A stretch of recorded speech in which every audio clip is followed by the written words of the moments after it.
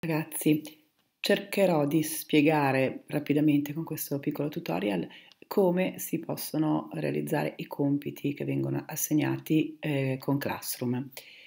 Allora, il compito sarà assegnato, lo troverete nella comunicazione che vi è arrivata, andate ai lavori del corso e troverete, dovrete fare visualizza compito, troverete questo, spesso lo troverete in questo modo, lo aprite, visualizza compito e vedete che cosa vi ha chiesto l'insegnante. Allora, l'insegnante ha messo una pagina da leggere, in questo caso, può esserci o non esserci, una pagina da leggere e da seguire, che ovviamente non potrà essere modificata, solitamente non può essere modificata, e poi il lavoro lo trovate qui. In questo caso l'insegnante ha messo proprio un file già impostato per eseguire il lavoro al suo interno. Potrebbe non averlo messo e quindi a questo punto farete voi, aggiungi o crea un nuovo file.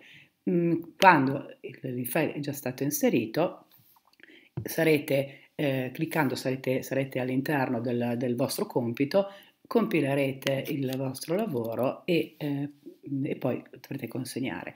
Se non riuscite a leggerlo perché l'insegnante non lo ha realizzato in Documents ma in Docs, normalmente può essere così, vi comparirà una schermata che adesso non c'è perché l'insegnante l'ha fatto giusto, che vi chiede di aprirlo con Documents. Apritelo con Documents così riuscite a inserirlo, perché se no Docs ovviamente non ve lo legge e quindi non potete assolutamente compilarlo, dovete compilarlo a parte e poi reinserirlo.